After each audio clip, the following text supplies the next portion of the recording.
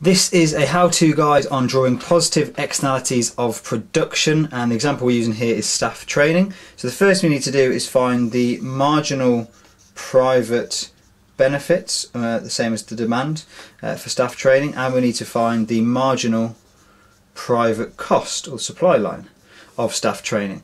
Because we're looking at production here, we need to make the consumption lines equal, so we make it social benefit equal to the private benefit, because there's nothing to do with demand or consumption here, we're looking at production. So we find the free market point where supply equals demand or private cost equals private benefit. So the price of staff training in the market is PE and it's QE, that's the quantity supplied and consumed. So we know then that staff training is good for other people and for society, because actually maybe these staff go off and work for the businesses and society is generally better off. So then we need to say that there should be more staff training supplied in the market and produced in the market. So the new supply line really should be to the right. So we should have a marginal social cost to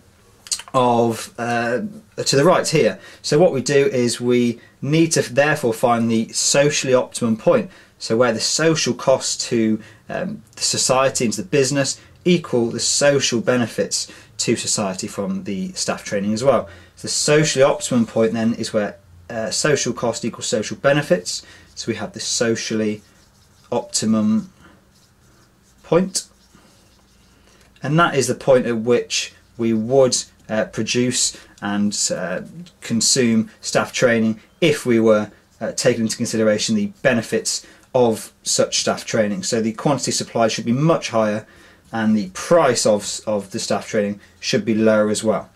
But we're not at that point, we're not at the socially optimum point, remember. We are at the free market point.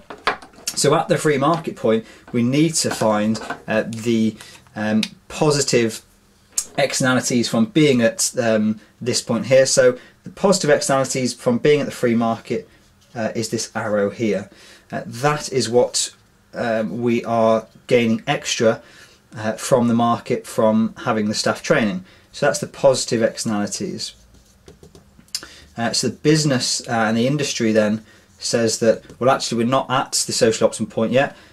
So where we're at now gives us these positive externalities. So we do have a market failure. We need to find the deadweight welfare loss or the potential welfare gain. So if we maybe produced a little bit more staff training, maybe at this point here, there would be a little bit less positive externalities to take advantage of. And if we produced at this point, there'd be a bit less as well. So what we want to do is we want to maximise our positive externalities and take advantage of those.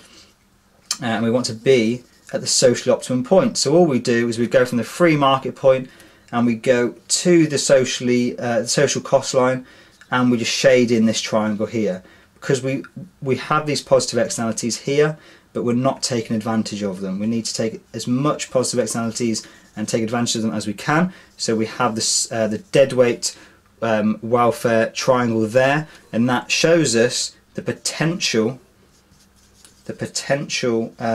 welfare gain if we actually produced at this socially optimum point. We would get rid of this triangle and we'd gain all of these positive externalities here.